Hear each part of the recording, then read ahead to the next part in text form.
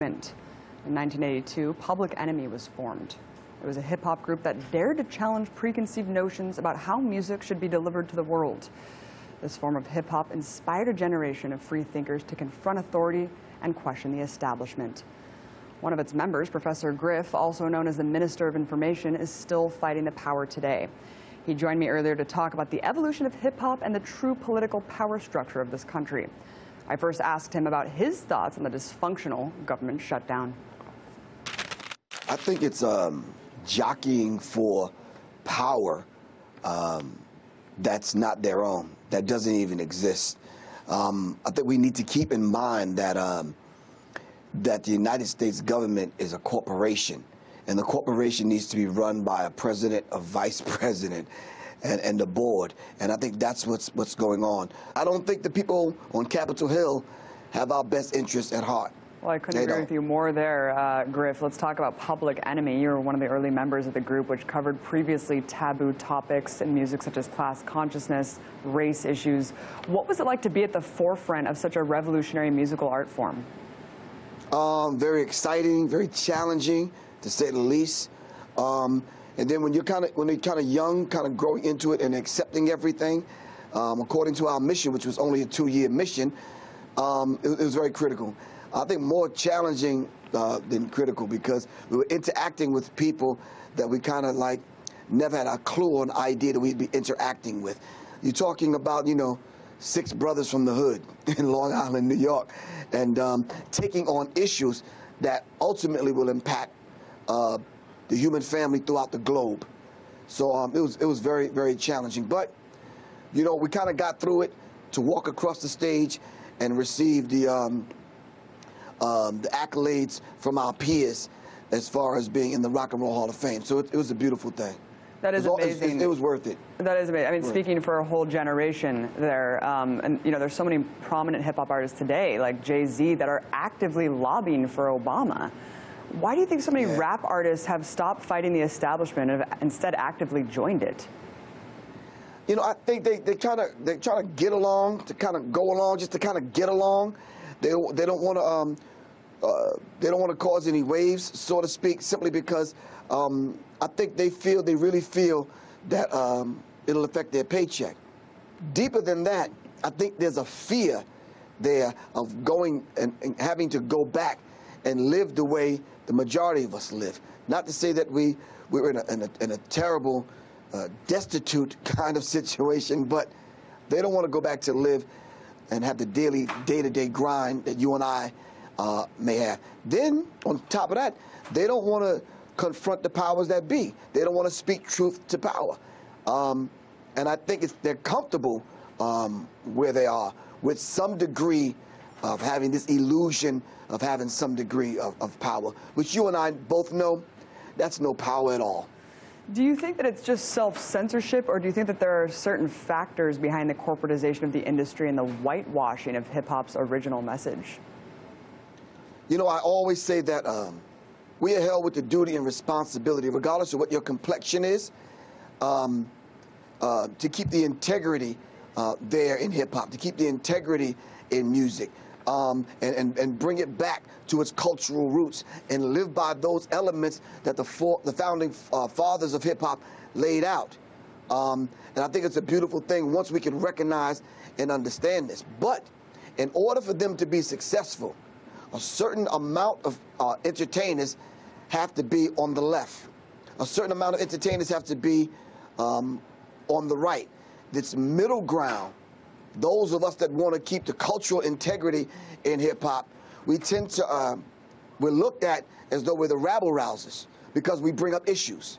Well, if you go back in history and you look at any genre and popular genre of music, when it began bubbling up, it was always about these particular, taking on these particular themes and presenting it in the music. I don't care if it's poetry, jazz, punk rock, rock in some cases, especially with the James Browns of the world, and definitely with the Public Enemies of the world. We always brought up these kind of issues to be talked about via the music. There's social commentary outside of the context of the CD or your album. Right, and of course there are tons of hip-hop artists that are very revolutionary to the roots, to the core, still in the world today. But of course what's pushing the mainstream is that dumbed down, advertising to people, kind of that diluted message. And even just talking about the quality of music in the mainstream, how do you feel when you watch something like the VMAs and see that the most popular artists presented are Robin Thicke and Miley Cyrus, represented as the voice of our generation for music? Yeah, when I see that, red lights are going off in my head. Like, if that is the standard now, then from that reference point, where do you go? Right, exactly. I mean, to me, there's so much. You understand what I'm saying? Wait, but deeper than that, how about all of those that have sacrificed their lives to see that culturally, artistically, we got to this point, to the point where we're respected and we're heard. I would like to be sitting here with Bono from U2 and Chuck D on this side to ask him that same question. Like, where are we going if that's the standard and that's the reference point from which we have to pass back to the next generation coming behind us? This is a sad state of affairs, man. It really is, man. I mean, you just hit it right on the head there. It's a very sad commentary that's what should be looked up to, I guess, when really it's just horrible music. Let's move on to your stint in the Army. I heard you talking about it. It was really interesting. You said that you enlisted because you didn't have a choice. Talk about what influenced that decision and why the events in Vietnam didn't deter you from signing up. There's not too many options. You can either take to the streets and sling dub sacks. I'm too short and too light in the ass to play football or sports. I'm too short to be a basketball player. What other options? I could have taken the academic route, but Mom had 12 other children. I said to myself, okay, I like discipline, law, and order.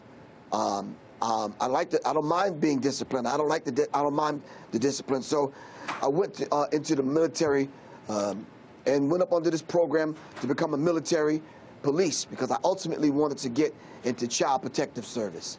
Got out of the military and even went to a PSTI in Atlanta to take this post-certification training to become a police officer to get into Child Protective Service, because the children was the thing I had in my mind, and that was my focus, to protect the children.